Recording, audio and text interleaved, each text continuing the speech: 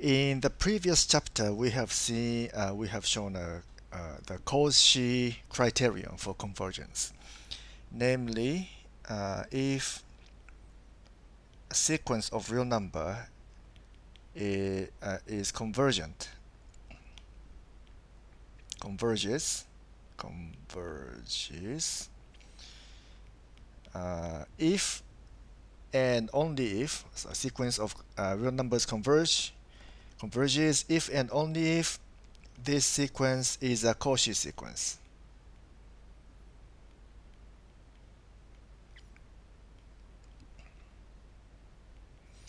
By the way, what was a Cauchy sequence?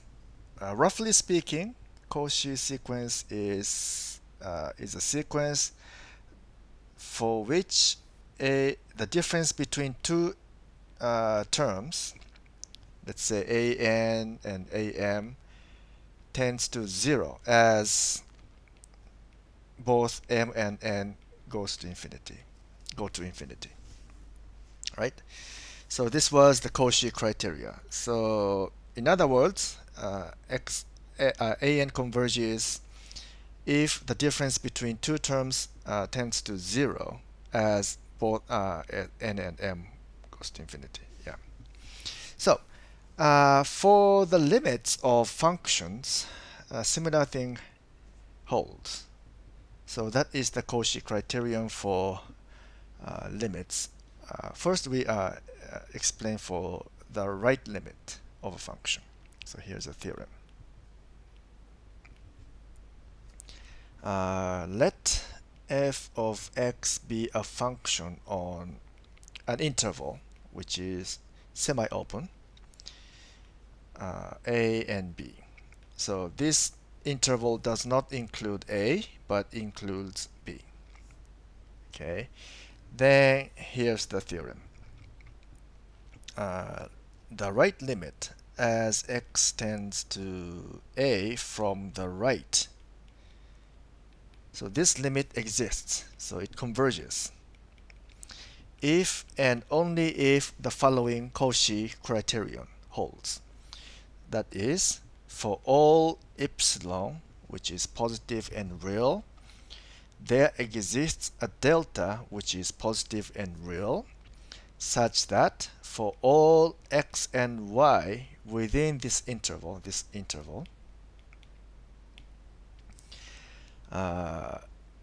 if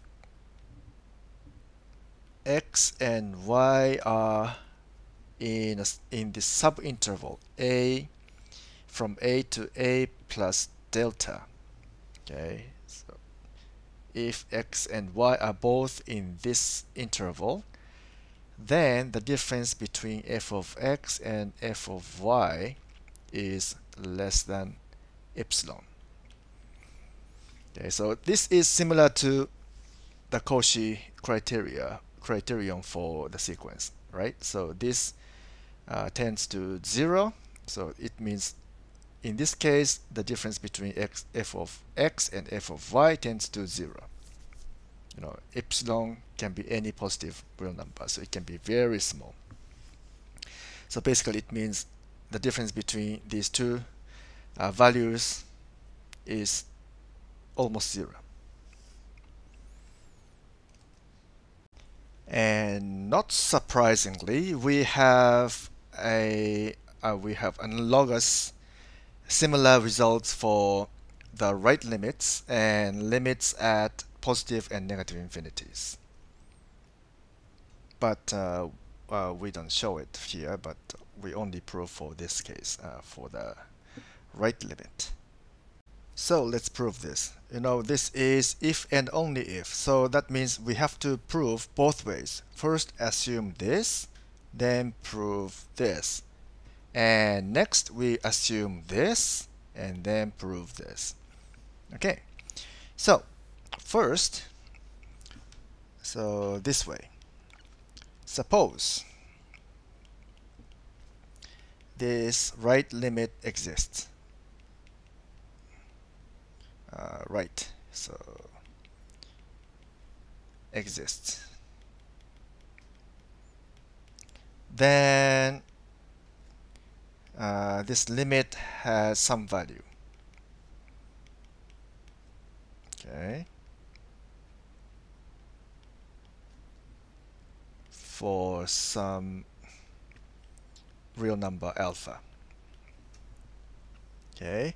And by the definition of the right limit, by definition, no, don't abuse this term, okay? Don't abuse this phrase. By definition, we are just talking about the definition. Okay, so by definition, so the fact that there exists the right limit, this means this. For all epsilon which is positive and real, there exists a real positive delta such that for all x within the interval of definition, for all x, okay, so this is right limit, so that means this, so a is smaller, so x minus a is positive, and if x minus a is less than delta, that implies the difference between f of x and alpha is less than epsilon. Okay, here we use this symbol x, but of course we can use any other symbols like y or z or whatever. Okay, so the same holds for y and anything else. So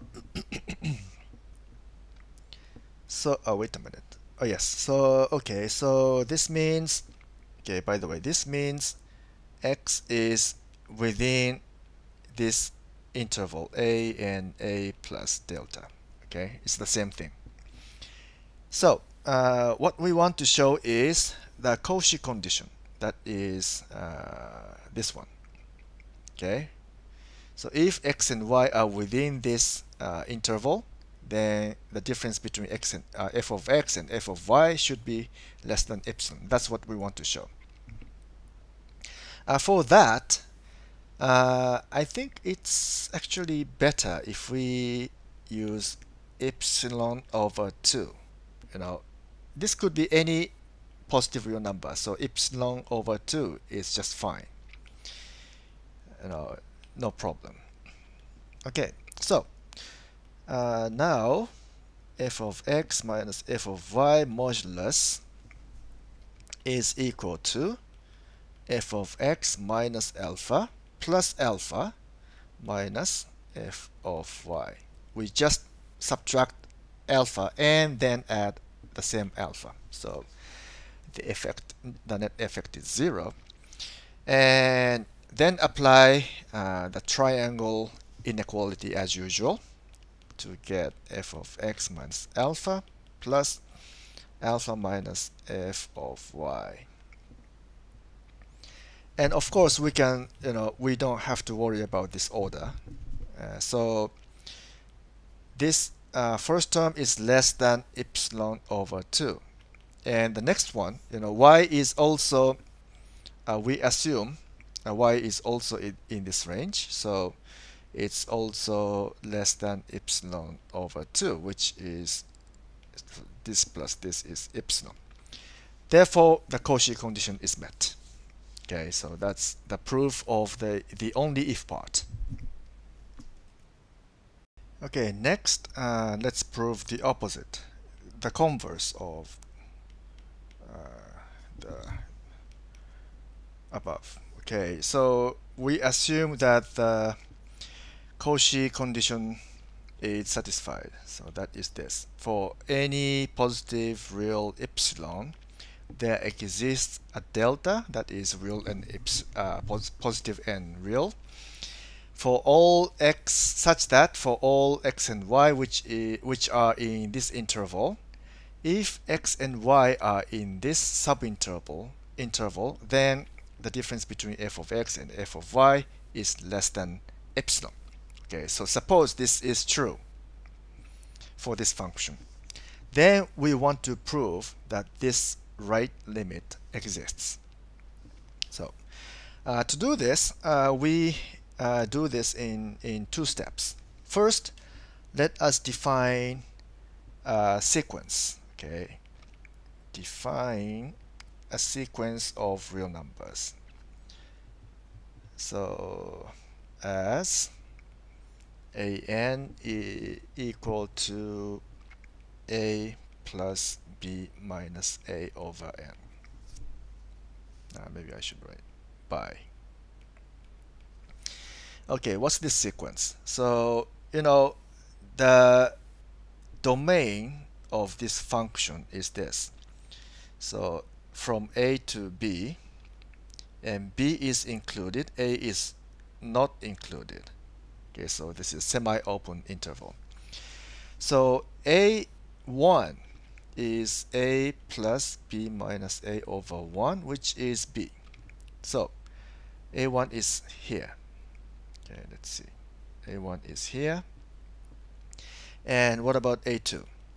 If you calculate, it will be a plus b over 2. So that is the midpoint somewhere here. Okay, so that's a1 and that's a2. And what's a3? It should be somewhere here, a3 and a4, a5, and so on. So it will approach a. Okay, so it will converge to a.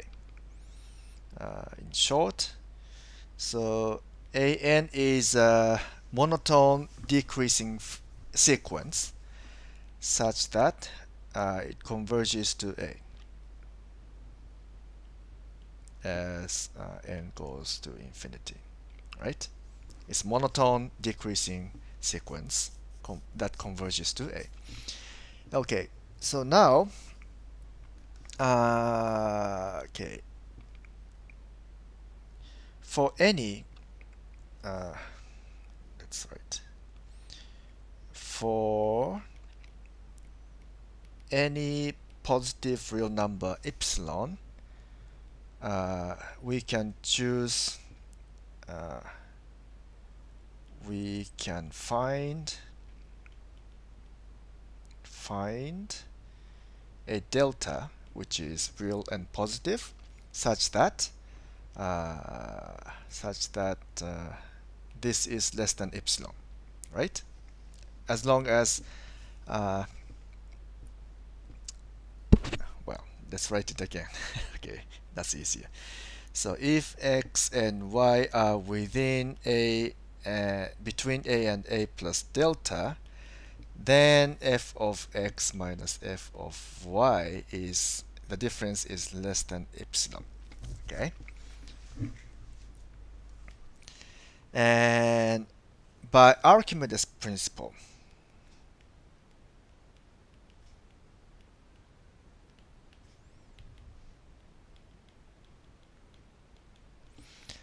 we can find a natural number n such that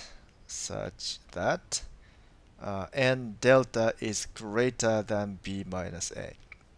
Okay, b minus a is a positive number and delta is a positive number, and we can find some natural number n that satisfies this. Okay, so then for all n, that is, we're assuming this is a natural number that is greater than or equal to this capital N, we have a n minus a is, so we call the definition of a n. That was a plus b minus a over n. So if you subtract a, that is b minus a over n. And because we are assuming this lowercase n is greater than or equal to capital N, so that is, so this quantity is less than or equal to b minus a over capital N. But now, if you look at this capital N was chosen to satisfy this one. So this means it is less than delta. Okay, so this means an is greater than a, and less than a plus delta. Okay, so this sequence A converges to A from the right, and from this inequality, that is an is less than a plus delta. Okay, now because we are assuming the Cauchy condition for all m and n that is greater than or equal to n, we have f of a m minus f of a n is less than epsilon. Okay, because this and this are within this interval. So that means, so if you like, we can define a new sequence Bn by f of an, right? So if we define this sequence, this Bn is Cauchy. It's a Cauchy sequence. So what does it mean? It means this sequence converges to some alpha, which is a real number. Okay, so converges. So means converges. So this Bn converges. Okay, so this Bn is defined by this. So f of an converges, and viewed as a sequence of real numbers. Okay, so this is not a function per se, because this Bn doesn't take all the values f of x can take. It can take only those values where this an specifies. Okay, now next step is to prove the existence of the right limit. So we want to prove, after all, this is equal to alpha, right? So we want to prove this. Okay, so for any epsilon which is positive and real, there exists some delta which is positive and real, such that for all, just simplify the notation, for all x and y which are within this subinterval, we have f of x and f of y, the difference is less than epsilon. Okay, so this is given. So this is given. So we can assume this. So, but from this, starting from this, we want to show this. Okay, so let's see. We want to show f of x minus alpha is less than epsilon. Okay, this is what we want to show. Okay, so we haven't shown this yet, but this is our goal. Okay, to show that, let's see.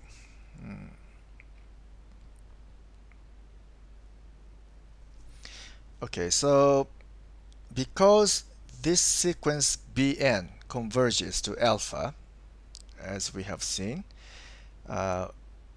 so in other words, we can say this: for all epsilon which is positive and real, there exists a natural number n such that for all natural numbers greater than or equal to capital N, the difference between f of an, so this is Bn actually, minus alpha is less than epsilon over 2. Okay, because this viewed as a sequence of real numbers converges, so we can say this. Okay, and again, for a purpose, later purpose, we, instead of just epsilon, we write epsilon over 2. Okay, then now calculate this. Somehow we want to use the Cauchy condition. or the convergence of this sequence. So this is f of x minus f of an plus f of an. So same thing, subtract and add, and minus alpha. As usual, we use the triangle inequality.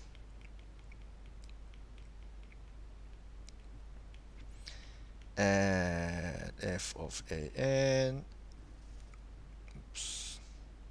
minus alpha. Okay, for this part, okay, an, of course we are assuming x and, oh, wait a minute, x is within this interval, by the Cauchy condition, and also an, the way we constructed this sequence, this an is also within this interval. Okay, if you look at, wait a minute, where is it? This argument here, this an, if this n is greater than this capital N, then this sequence an is within this interval. So that means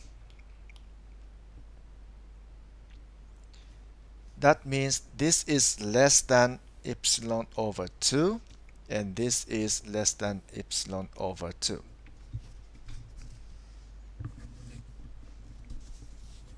Okay. Oh, wait a minute. Let's see. I think we should also have 2 here.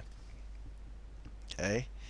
So in this case, it's x and y, but in here it's x and an. Both are within between a and a plus delta. So anyway, so this is epsilon after all. So that means f of x converges to alpha. So that was what we wanted to prove. So the right limit of f of x is alpha as x tends to a from the right.